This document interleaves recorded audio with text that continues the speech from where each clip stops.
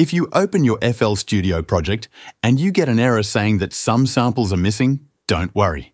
This can be fixed even if you don't know where the samples are. First, if you know where you moved the samples, you can simply click on the Locate button next to the missing file and use the File Explorer to find it. But let's say you don't remember where the samples were saved. In that case, close the error message. Now go to the top menu bar and click on Options. Then click on File Settings. In this window, you'll see a list of folder slots. These are the locations where FL Studio will search for missing samples.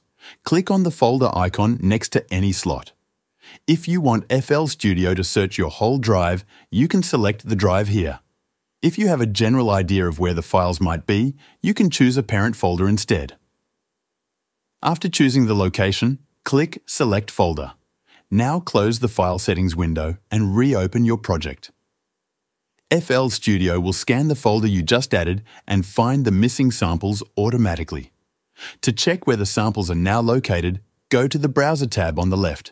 Make sure you're in the Project tab. Then expand the Samples section. Here, you will see a list of all the audio files used in your project. Right-click on any of them and choose Locate File. This will open a File Explorer window and show you the location of that sample. That is it. Thanks for watching.